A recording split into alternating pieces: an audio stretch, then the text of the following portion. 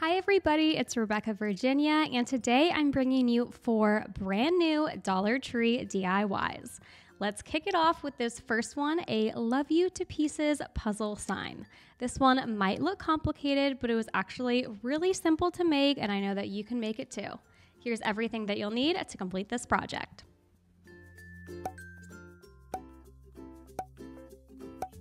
The first part of this DIY is the most time-consuming one, and it is taking apart a puzzle. This is one that I got from the Dollar Tree. It's an Ariel Disney one, as you can tell, and actually after I opened it, I did complete the puzzle over the weekend before then kind of destroying it, and I created 4 different shades of red, pink, white, and almost like a magenta one.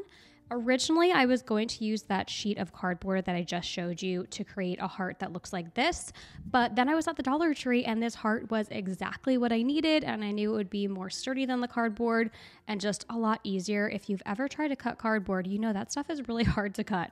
So I peeled off this love sign. I thought that it would come off a lot nicer than it did and I can use it for a future project, but it didn't really. I saved it just in case, but it kind of had some residue left. And again, this project is so simple. It is just time consuming. Painting all of the puzzle pieces. It did take me about 2 episodes of a Netflix show, but once that was done, assembling it was pretty easy. I picked up this puzzle saver from the Crafter's Square section, and you can see me reading the label because I couldn't find the ingredients and I didn't really know what this was. I liked that when I opened it, it had this like stopper. I don't even know what you would call this, spatula, and you were able to smear it on. I was trying to figure out how this was different than Mod Podge, and the only real difference that I saw is that it was very, very glossy, whereas Mod Podge, well, you can buy a glossy one, but also a matte one. And the one thing that I really liked about it was that it was clear.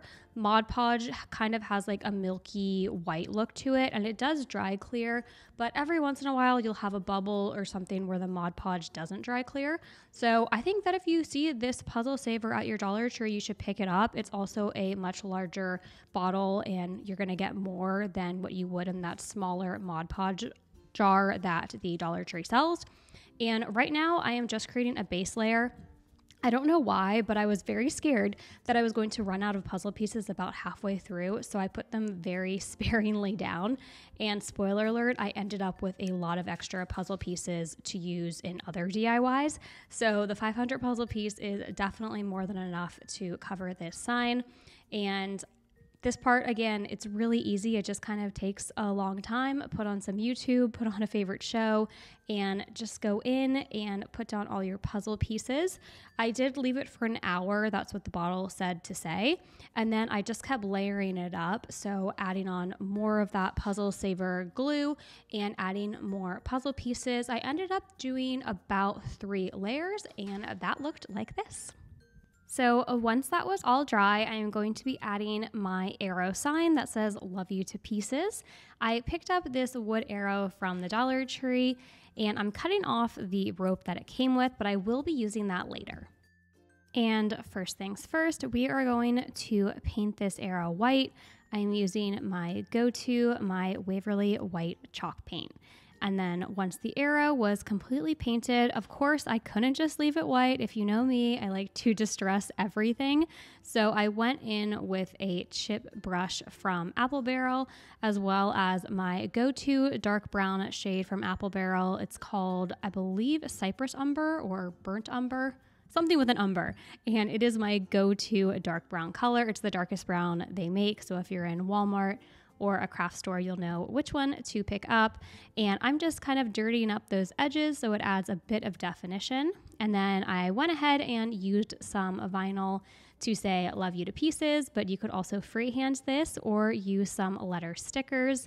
And there was a little bit of white space at the end of the arrow, so I grabbed one of these wood hearts, of course, shocking, from the Dollar Tree, and added that to the end of the arrow before grabbing my hot glue and hot gluing the arrow down at an angle on top of our puzzle piece heart.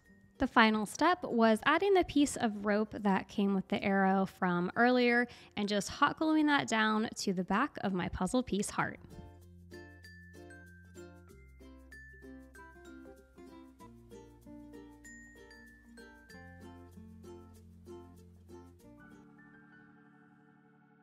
My next DIY is a Love Lives Here wood house. I saw a similar version of this that the Dollar Tree was selling, but never had it in stock at my store, so I had to make my own. Here's what you need to make it. As you can tell, this wood house is from Christmas. I picked it up when they have all of their Christmas stuff on sale for 50 cents at the Dollar Tree, and I am completely deconstructing it. Now, they do have a house currently out for Valentine's Day that I believe says love on it, and then they also have one if your store already has Easter stuff in stock. They do have one for Easter, so we're just going to be using the back of this. So whichever one that you find is going to work.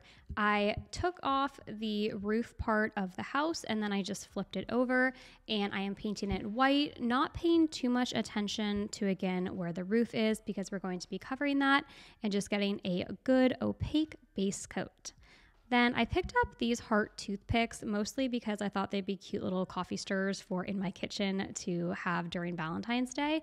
But at first I thought that I could use this as the hearts coming out of the chimney, but they were a little bit too small. But I did utilize the toothpick portion of it, and I dipped them in a dark gray color, so you can see that they are not their natural wood color anymore. And then I have these larger wood hearts from the Dollar Tree that came in a pack, and I am using 2 red and a pink one and trying to measure out exactly what length I want them to be coming out of the chimney. And it didn't work. The roof wouldn't lay flat if I put them on that side, so I had to flip the sign over, hot glue them to the back, and then I had a nice flat surface to re-hot glue down the roof section of my house. This part you could totally freehand, but I already had my vinyl out from the previous project, so I went ahead and cut out 2 windows. Again, you can draw them or you can use stickers too. Then for the door, I just took a piece of cardboard and cut it into a square, and I'm using this shade. I've loved using it for Valentine's Day. It's called Berry Red by Apple Barrel, and I think it's a really pretty but not too intense red color. Then I went ahead and also put down Love Lives Here, another thing that you could freehand or use sticker letters for. And the heart that I took from the toothpick didn't go to waste. I used that as a little doorknob on the door. And to make this a stand-up sign, I hot glued 2 tumbling tower blocks or Jenga blocks to the back of the house so that it would stand up.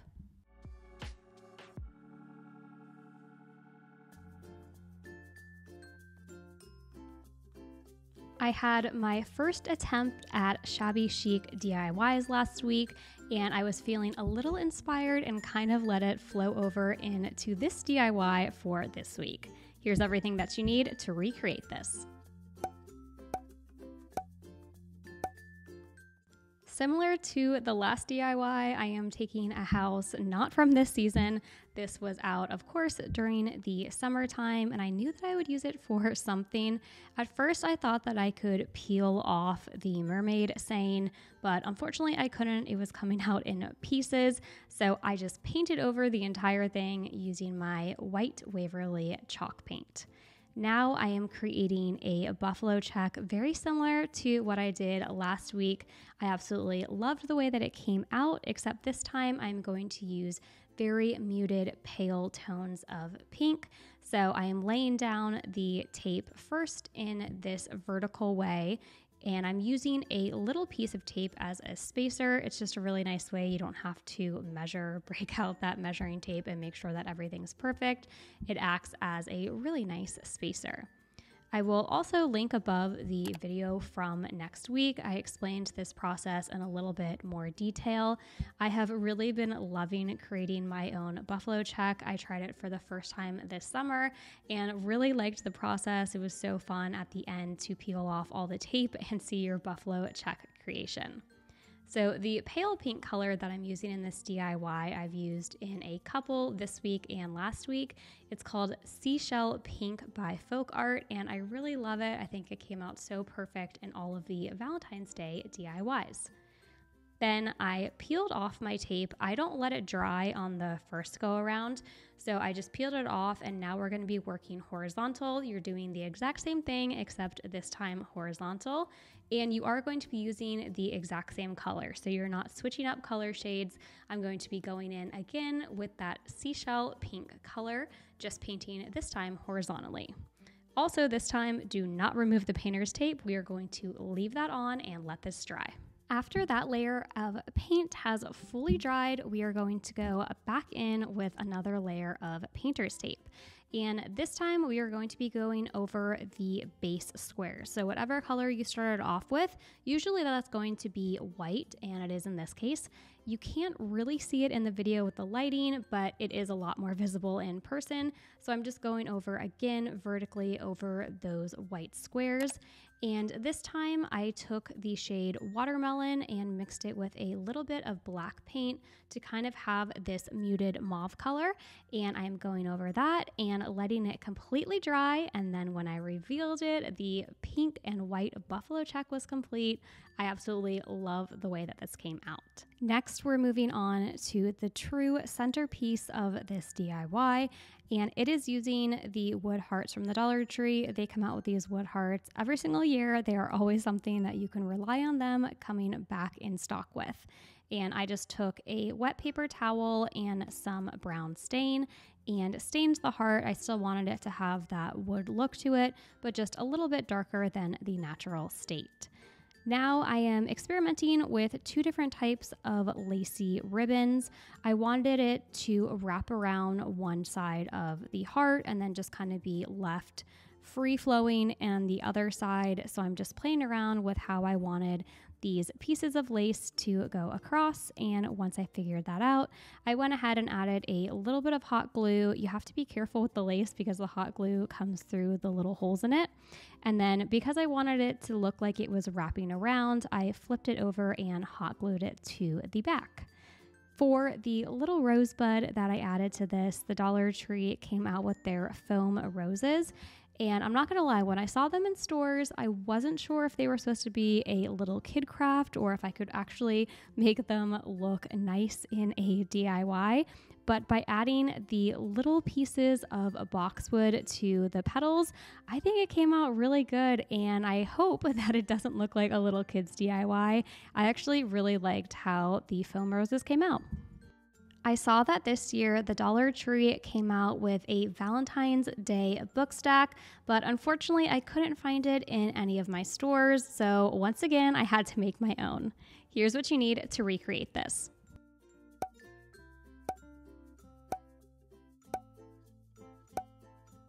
Let me know in the comments down below if you guys knew about the Dollar Tree wood crate hack.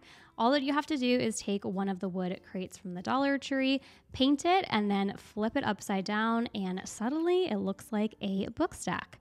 I went ahead and added some Valentine's Day buzzwords and a little felt heart from the Dollar Tree.